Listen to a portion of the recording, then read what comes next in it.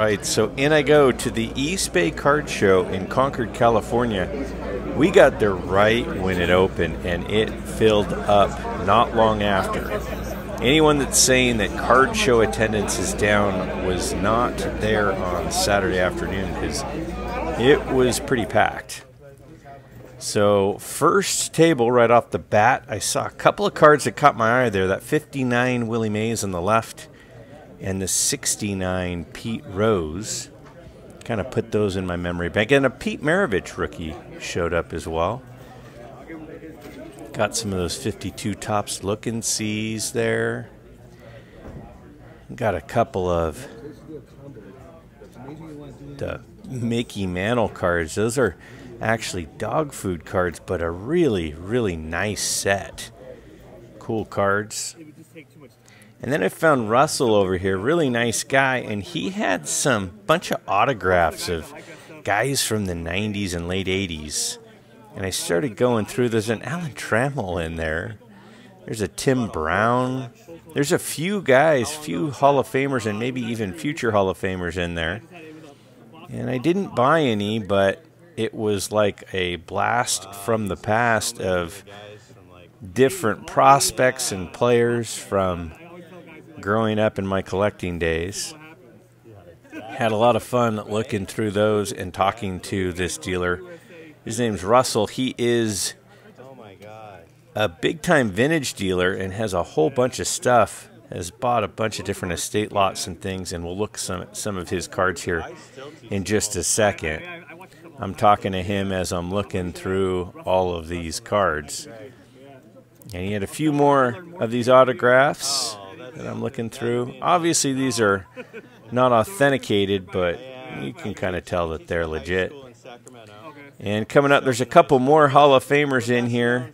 There is a one that I really kind of thought about was right there, that Dennis Eckersley. Caught that in my eye and was thinking about that one. And then that Tommy John. I think Tommy John is eventually going to get into the Hall of Fame. So after I was looking at those autographs, I started looking through some of his vintage stuff, and he has some really cool stuff. I mean, this Johnny Mize I really considered picking up. It is really well centered. 1950 Bowman Johnny Mize. He's asking 20 on it, which seemed very reasonable. Part of me wishes I went back and bought that one, but I didn't. Got a nice 56 Ernie Banks. These are a little bit in the rougher condition. Although that 58 Harmon Killebrew was pretty cool. And I'm talking to him, having a good time. I met him for the first time on Saturday, the day of the show. And in a minute, I'm going to take a look at his showcase, and he had some pretty cool stuff. He's picked up some big lots of stuff, and you'll see I swung by later in the show, and a lot of it was gone. He's got some of the, you can see the caramel cards there. He had some T206s, some T205s. He had quite a few different things, and we'll take a look at those case cards in a second. A couple Hank Aaron's in there. Again, those were a little rough, but still Hank Aaron cards, right? Have you not set up here before? No. And so he was telling me he'd seen the channel before, which was super cool. Again, a really, really cool guy. And I'm having a great time talking to him as going through these cards. You can see that some of the T206s in here. And, you know, he was asking very reasonable prices on them, 30, 40 bucks. They're, again, because they're in fairly rough shape, but, you know, still cool to have. I love the T206s in landscape like this one here on its side. Those cool cards are always cool. And then, again, a couple T205s and then another cool T206. That's a nice looking one there. Now, do you have any Hall of Famers in here? Or are they mostly... do, yeah, there's quite a few. So you can see in his case here, he's got some caramels, some old Judges, some T205s, T206s, a couple Cracker Jacks. 48 Leaf Ted Williams. That's a sweet I card. did a thing the other day. Sweet like, 48 Ted Williams. You can hear me talking to him about. Like existence, and several people said that card. Yeah, it's up there. What grade is that one? I can't. So I decided to go ahead and take a closer look at some of these. So I asked to grab a few of them. So we've got an Addy Joss caramel card. He's a Hall of Famer. Again, it's pretty rough, and obviously you'll see on the back here in a second, you know, it came out of an album, but that's a super rare card. The pop report on that is very low. And you can see even in that rough shape, you know, I think he was asking $525, which is pretty reasonable considering the rarity of the card. And then he had a Chief Bender that I take a look at. He's got a few pretty cool cards. You can see the old judges there that I take a look at here in a second as well. You don't see the American caramels at shows all that often, at least not at local card shows like this. So when you do, you got to get a pretty good look at them because they're just cool to look at. Again, I'm having a good time. I could have pulled up a chair and sat and talked to him for an hour. We would have had a good time. Well, I would have had a good time at least. So again, I grab a couple more. Anytime you see an old judge at a local card show, that is pretty darn cool. And I mean, you know, the backs are skinned pretty good, but they're still old judge cards, and most of them are. And here is that 48 leaf Ted Williams. It is beautiful for a one. You can see the crease there through the middle of the card on the right and the left of his hip area. But the color is great. The centering is great. The eye appeal is great. I mean, it is as nice of a one as you'll probably see. He was asking $1,000 on it. So I kept on moving, and I went over to my buddy Mo's table, and Mo always brings some huge cards you can see in here. Chamberlain and Oscar Robertson rookie cards. You got some big Michael Jordan cards, and Lou Alcindor rookie, a Pete Maravich rookie, a Bob Cousy rookie. And then he's also got some modern stuff as well. If you're interested, there's Mo's information. Feel free to reach out to him. He's a great guy. And this is still Mo's table. Some really good stuff. He's got some really high-grade stuff. He set up at the Burbank Card Show, the most recent Burbank Card Show, and he said he'll be at the next one in February. You got all these Nolan Ryan rookies, all those mantles. I mean, mantle after mantle. You got some Mays cards. Clemente, 69 Clementes up at the top. And then he's just got boxes of cool stuff. And we'll take a look here at some of that cool stuff. These boxes are loaded with sweet cards. And I started digging in. And I got some Ronnie Lott rookies. He's obviously a big name in the Bay Area. You got a Lawrence Taylor rookie, a John Elway rookie. I mean, his boxes are just loaded with cards like this, which is kind of amazing. I mean, just, oh yeah, no problem. It's just a Joe Montana PSA 8 rookie card and an Earl Campbell card and another Lawrence Taylor rookie card. So he's got some big-time stuff. So I always spend quite a bit of time in his boxes and in his case, and he's a fun guy to talk to as well. So I always enjoy doing that. And he has some vintage football. You can see the Jim Brown. You got a Staubach there. Joe Theismann rookie card. Emmitt Smith. So yeah, I mean, he literally sets up chairs next to these boxes because people just park a spot for an hour because it's incredible what he's got in these boxes. And he recently bought a bunch of Mays cards, so he got the 60 Mays All-Star. That thing was nice. The 60 Mays. Okay. 61 Mays. 63 Mays. I mean, it's just card after card after card. That's a pretty nice 6. The 68 there. So, yeah, I mean, most tables big. I turned to my dad. My dad was standing there at the moment. I was talking to him about the 61 stamps. I don't understand why those aren't worth more. Came in the packs in 1961. It seems like they would be hard to be in good condition, but like that's in a 5 for $40, but that's what they go for. Like, you could hear me asking my dad, I don't get it, Dad. Why aren't those worth more? He's like, I agree. They're cool. And I kept digging through his boxes. I spent probably 45 minutes looking through the stuff. And one of the cool things is he's just got tons of, like, stuff from my era. You know, all these late 70s through late 80s stuff in those boxes as well. Now, I really thought about these two. You know, this 75 mini Carl Yastrzemski for $8, and a Rod Carew mini 75 for $8. They were a little off-center top to bottom, which is the reason I didn't do it, but they went into my mind as a place to maybe swing back for, because they are very cool. You get a lot of those Kellogg's cards. Those Kellogg's cards are pretty cool. Love the 71 Pete Rose card. There's a Ozzie Smith rookie card. I saw a few Ozzie Smith rookie cards at this show that you'll see pop up on the video. The thing about Ozzie Smith's rookie cards, it's so hard to find centered.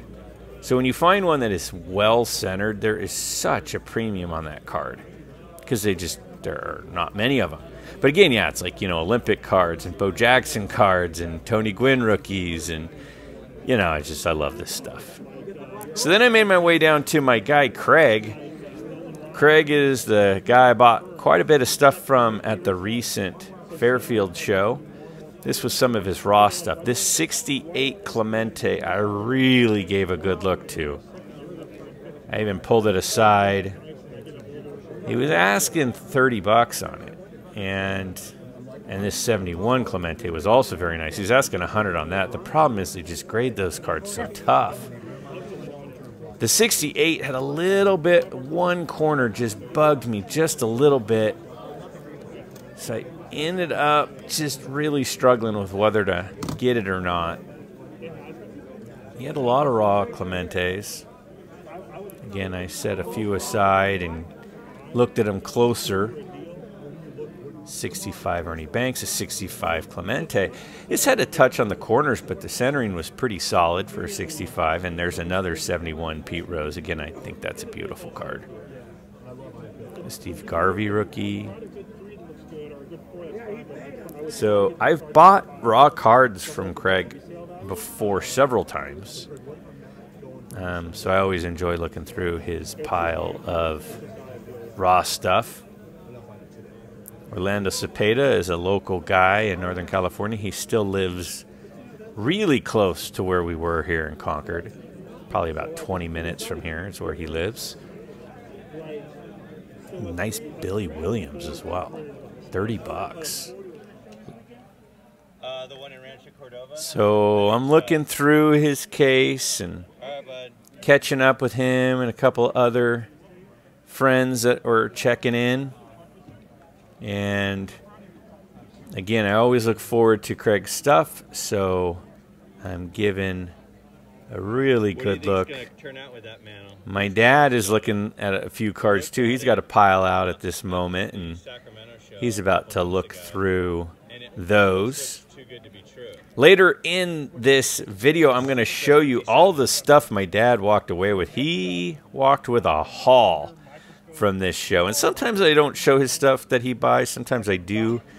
Today, you're going to want to see all the stuff he got, because he did really well. Got some 56 mantles. Got the Perez Steel mantle autographs. Again, he's always got really good stuff. So a couple cards caught my eye in the case, so I asked to take a look at those. One of them is a second-year 1969 Johnny Bench card with the rookie trophy. Pretty nice card. If I could look at the bench rookie as well. One of the corners was a little soft, but it was a fair grade. I mean, I think it was probably a fair grade. I wouldn't say it was undergraded, but it was a fair grade. And then I really liked the look of the rookie. $180 for a 4. Little off center side to side, but the corners look really nice. So these two cards also went up into my think tank, and I started to kind of think about these. My dad's looking really hard at this card. This is a gorgeous card. This World Series faux card is so cool. And this one's really well centered, really good eye appeal, really good color. So I kept on moving, and there was some, you know, Bay Area stuff, some Warriors stuff, some 49ers stuff. There's a Candlestick Park seat back signed by some of the 49ers. Got a Steph Curry autograph with some replica rings. Look at all this stuff. And then some Bill Walsh autographs. Those, Bill Walsh in this area is huge. We love Bill Walsh. And he was wanting, I think, $300 a piece for those, which is more than I was going to spend. And so I'm looking through this case, and what in the heck does my guy Scott have? Now, Scott, you've seen me buy things from Scott before. He's got a Ty Cobb cut auto there. That was nuts. And it's a beautiful autograph.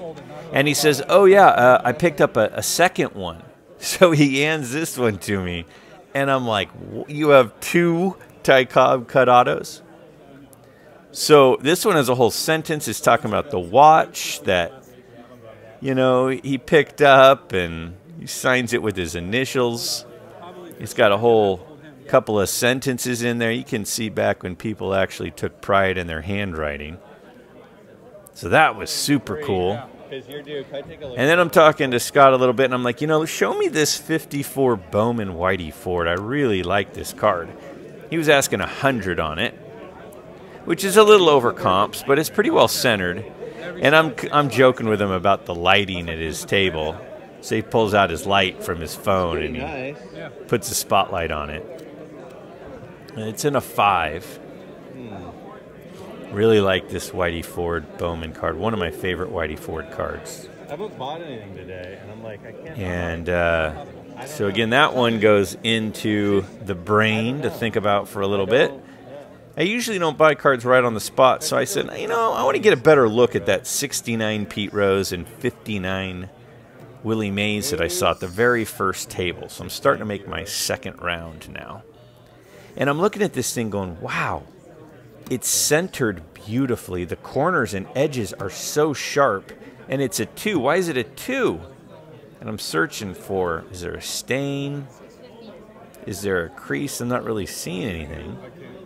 It's asking 115 on it, and they usually go for a little, right around that, maybe a little less. And I take a close look there, and I go, I see it. There's a big crease along the top right-hand corner. I point out there to my dad, who's on my shoulder. And then I take a look at this 69 Pete Rose, which was really nice corners, really great color on the card. But it had a little bit of a diamond cut, just beyond the amount I can handle without it driving my OCD eyes crazy.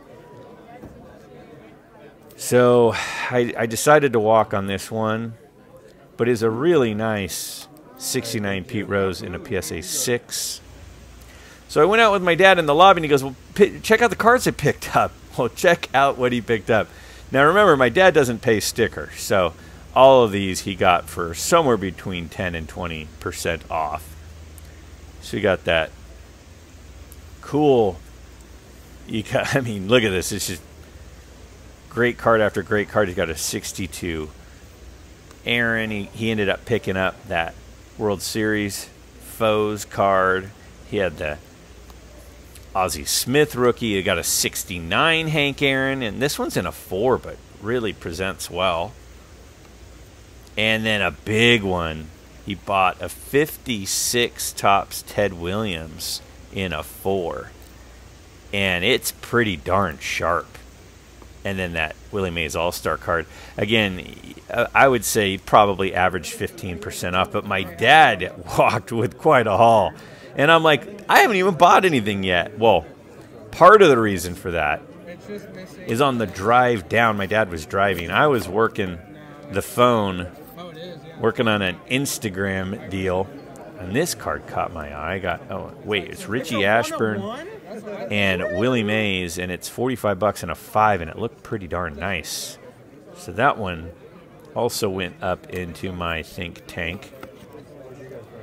So I was in the middle of a deal with Instagram when I walked into the show, so I'm in the back of my mind going, I might be pulling the trigger on a $250 card on this Instagram deal, and I'm waiting for a response on the dealer. So that's also in my mind. So I probably shouldn't have done that, because I'm kind of thinking I'm going to be spending $250 on that card. And now here I am at a card show. So anything I buy would be on top of the $250.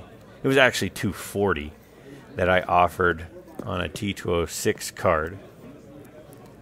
So that probably hindered my mind a little bit. And then I see this card, 8.5 of a Gretzky. That's about Gretzky's 5th year card or so. I think that's an 84 or an 85. So I kept on moving, and this guy had a bunch of really nice early 70s basketball. And that one he was asking 20, but, you know, we got a card with Kareem Abdul-Jabbar and Wilt Chamberlain on it. And that's kind of cool. So I spent some time going through his boxes. I don't remember seeing this dealer at a show before. So a lot of the times when I've never seen a dealer before, I spend a little bit more time going through their boxes, since I have no idea what they've got in there. I mean, look at the names on some of these cards. So I'm kind of pulling a few aside. And we got Havlicek, Alcindor, Elvin Hayes, it looks like.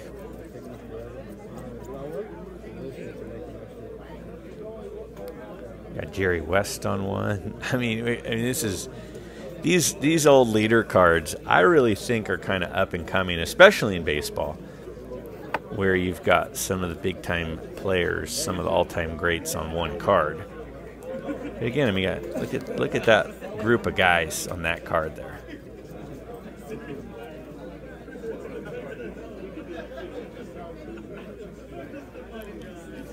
So I kept on going through his box. Now, again, I edited out some of it. I spend a lot more time, obviously, than I show you all.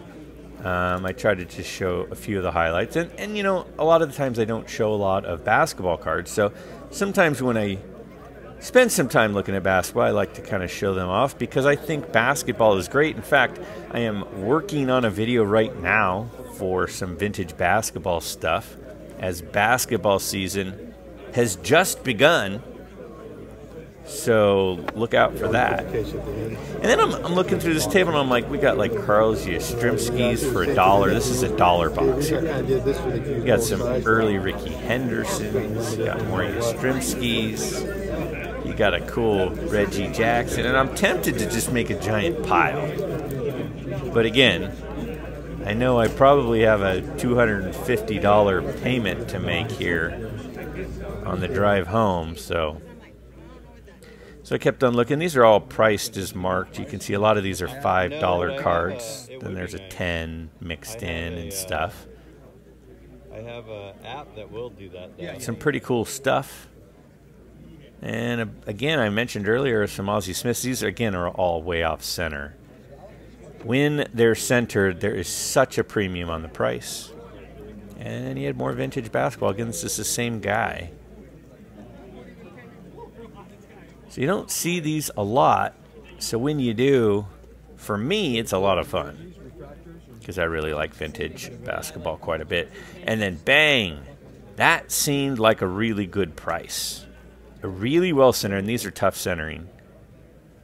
Really tough card. And it's a Jerry West, and I love that Jerry West card.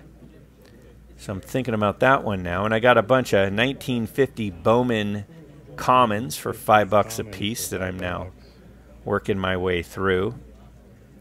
And now I've got about 7 or 8 cards in my mind, and I'm going, man, do I want to get some of these, one of these, none of these? What am I going to do?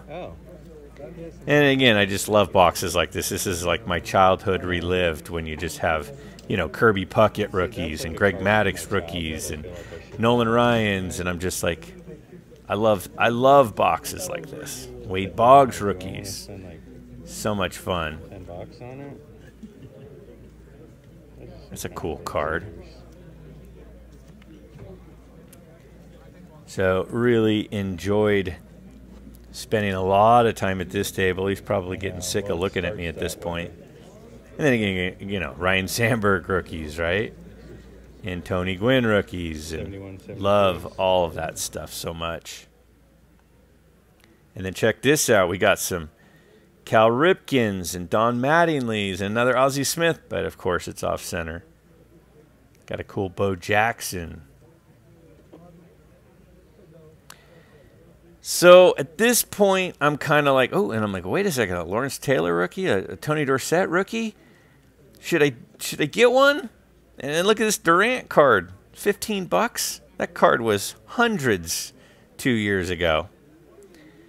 And I'm at this point, I'm starting to say, you know what? I think I'm going to go hard for that card I worked on for the Instagram deal. I got to make that deal happen. That's where my mind is right now as the show is winding down. And so I'm like, man, there's a few cards I kind of want, but I think I want that T206 more.